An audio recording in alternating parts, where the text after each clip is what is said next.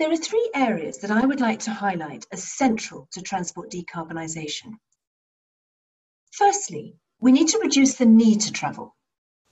Digitalisation has revolutionised the way that we participate in the economy, a trend which has been greatly accelerated by COVID-19.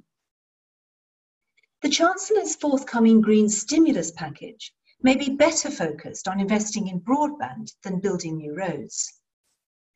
Secondly, mass transit will continue to play an important role, but we need a wholesale reform of appraisal because existing conditions favour car travel. New developments in urban centres well connected by public transport can stimulate 50% more economic growth than equivalent developments located at the fringe.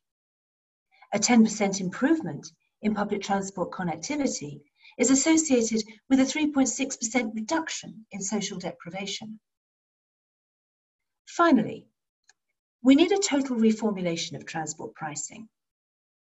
How can it be cheaper to fly from London to Edinburgh than to catch the train, when emissions per passenger kilometre for air travel is 10 times that of rail travel?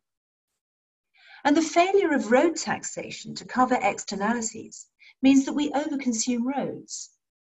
The freeze in fuel duty since 2011 has caused 5% more traffic and an additional 5 million tonnes of CO2 emissions. Through our presidency of COP26 and our hosting of the G7 next year, we should lead efforts to establish a strong, predictable and rising carbon price and to encourage carbon pricing at the border.